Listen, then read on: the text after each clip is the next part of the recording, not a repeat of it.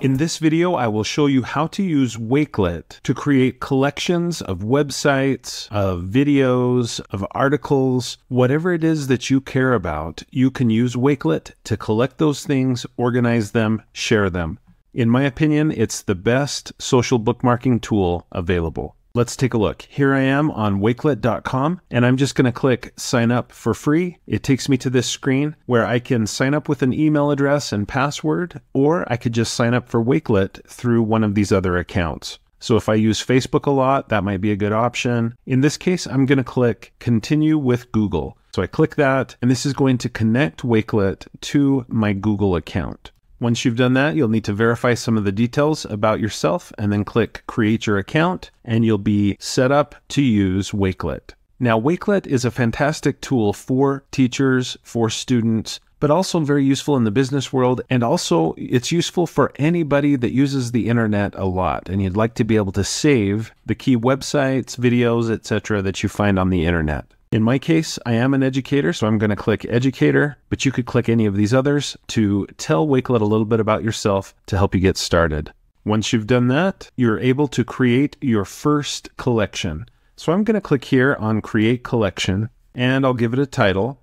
And in my first example, I'm going to pretend to be a student, not a teacher. Let's say that I have an assignment to write a research paper about Napoleon. So I'm going to name this Napoleon Research Paper. Now, because this is the first time I'm using Wakelet with this account, I'm getting all of these help bubbles that are walking me through the steps. You'll only see that the first time, so don't worry about it. It's not going to always be in the way. But now that I've got the title for this Wakelet that I've just created, all I have to do to start adding resources, websites, articles, videos, etc. to this collection, all I have to do is copy paste in the link for those things into this box. So I'm going to do their example here. I can just copy that, paste it in, and immediately it's added as a resource in my collection.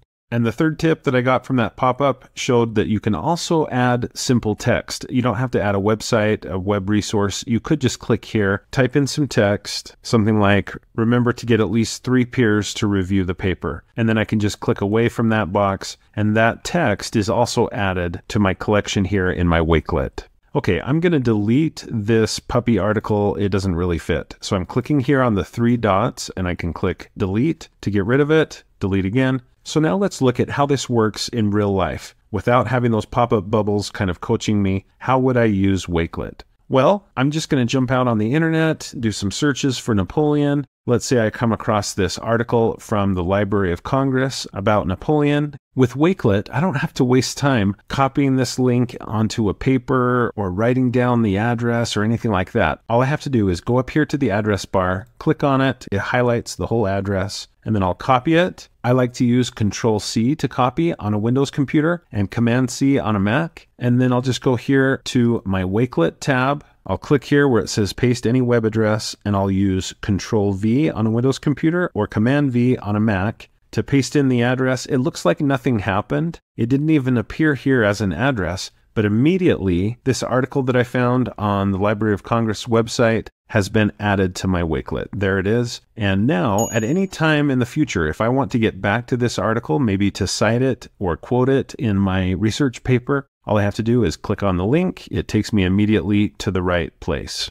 Now let's say I want to add more articles and websites to my Wakelet collection. I would continue to either copy paste the URLs, the web addresses, right into this box, or there's a faster way. You can add a Wakelet shortcut button to the bookmarks bar. And I'll show you how to do that in Google Chrome. If you use something other than Google Chrome, I'm sure there's a way to do it with those browsers as well. But I'm just going to jump over here to the Chrome Web Store. Here's the address for it, or you can just do a Google search for Chrome Web Store. And then I'll just click here to do a search for Wakelet. It brings it up. I'll select it and click Add to Chrome. I need to give it permission to do that. I click Add, and now Wakelet has been added to Chrome. I can X out of this here. And so from now on, whenever I use Google Chrome, I have quick, easy access to adding items to Wakelet. Now for me, it's kind of hidden right now. So if I click here on this puzzle piece, that's what it looks like to me.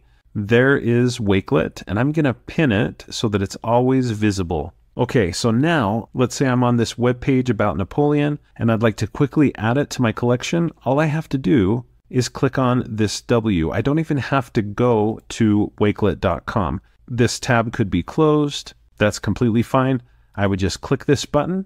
I get a little pop-up, and Wakelet has automatically determined the name of this item that's going to be added to my collection. They've decided to name it after Napoleon, but I could put in something after that. Maybe I could type in from the History Channel, and then there's a little short blurb pulled from the web page. In addition to these options, the most important thing to know is you need to select where to put this particular item. In my case, I only have one collection so far. It's right here, so I can just click Save, and it'll save it into the right collection on Wakelet.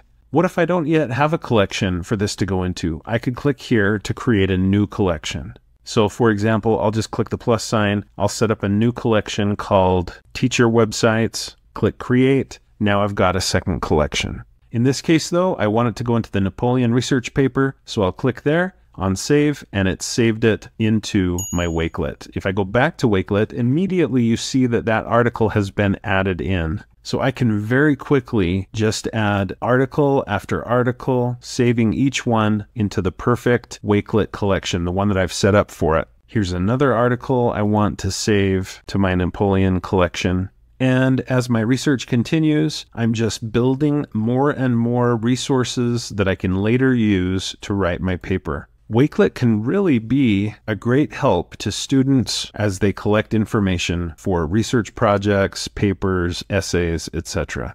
I'm going to close out of those web pages because they're all saved to my account. Okay, let's look at a second example. As a teacher, I'm constantly learning about powerful websites that can help me be a better teacher or help make my job easier. And so I've set up a Wakelet collection for these web pages, and I can just click on the W, save it to my teacher websites collection, and that fast, I'm able to build a great resource for me so that I don't forget about some of these great websites, educational tools, etc. Now, in my final example, I want to point out that Wakelet is about more than just collecting favorite web pages or articles that you want to use to write a paper. You can save just about anything that's on the internet to Wakelet. So let's say you discover the best YouTube channel ever created. You find a wonderful video on Excel, and you don't want to lose track of that awesome video. You want to be able to find it again and again. Yes, you can save it to your favorites in YouTube, but let's say I'm collecting all sorts of resources to help me with Excel. Not just YouTube videos, but videos from other websites and articles that are on the internet. And I want to collect all of it in one place. Wakelet is perfect for that as well. So I'll just click on the W. I'll set up a new collection, and I'll just call this Excel Videos and Resources. I could put in a description, but I don't have to. And then I'll click Create. And then I'll save this video into the correct Wakelet collection. It's saved. Here's another video that I never want to lose track of. It's amazing. So I just click on the W, save, and I could just continue to do this as I encounter excellent Excel resources, videos, and websites. So over the last couple of minutes, you've watched as I have set up 3 collections in Wakelet, and I can continue to add to these in the future and do so easily and seamlessly. Back here in my Wakelet account, I want to point out that here at the left, you can quickly jump back out to see other collections that you've set up just by clicking here on Collections. It takes you to an overview of what you have. So I've got a collection of Excel videos, teacher websites, and information about Napoleon for my research paper. Let's now look at how to customize these collections. Right now, they're very useful, but they don't look very good. So I'm just going to click here on this first collection, and I want to show you how I can customize this. I'm going to start by clicking here on this Design button. When I click on it, I get this panel that opens up at the right, and I can choose the image that will go with this collection. It will be its cover image. I could upload an image from my computer. I could design one from Canva. If you haven't watched my Canva videos, make sure you do so. Or I could grab like an animated GIF from Giphy or Unsplash. I'm going to search Unsplash just for a still image related to Excel. Here's a good one. I'll select that. And now I have a nice cover image for this collection. I'm going to click again on the design button.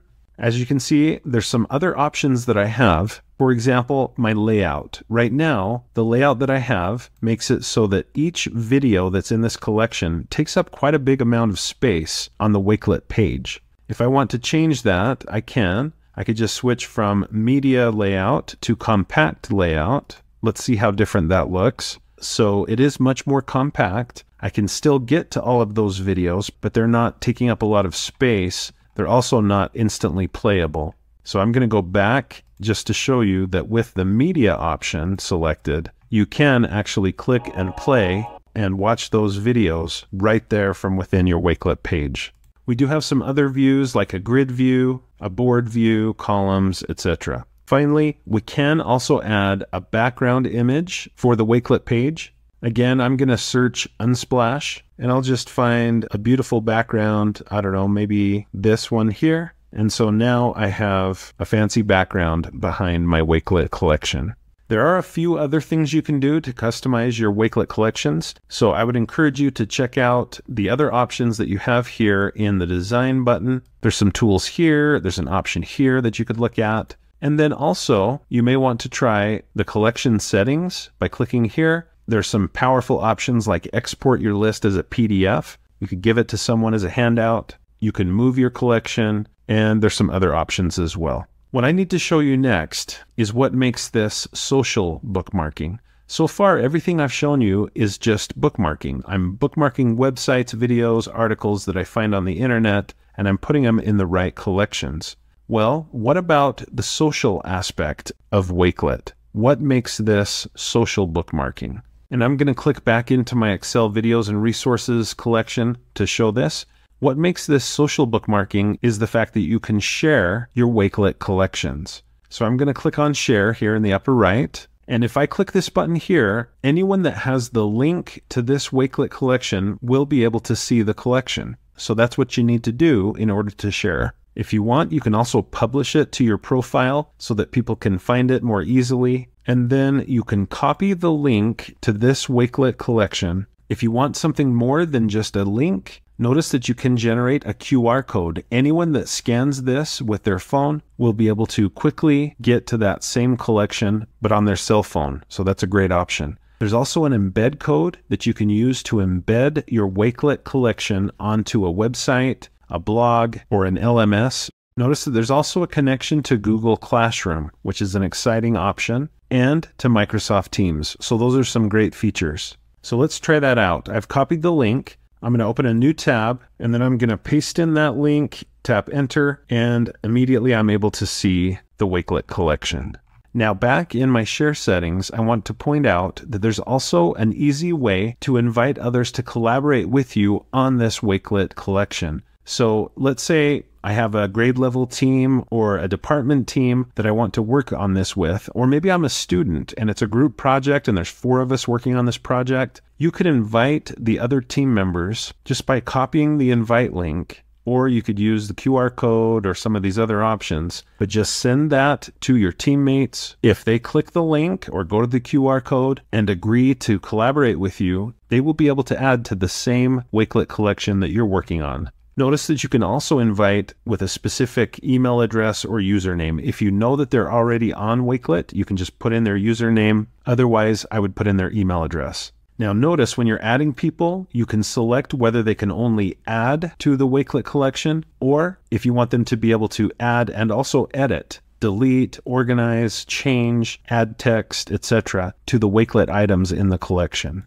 Now, to prove to you that I'm able to access this collection, even without being signed in, I'm going to sign out of my Wakelet account. So at this point, I've signed out of my Wakelet account, and I'll paste in the URL. And what happens is, Wakelet wants me to give myself a name, Anonymous Frog, that's as good as any. I'll click done, and at that point, I'm able to look at the Wakelet collection. So even though I'm not signed in, I may not even have an account with Wakelet, I can still see this shared collection because I was given the URL to this Wakelet collection.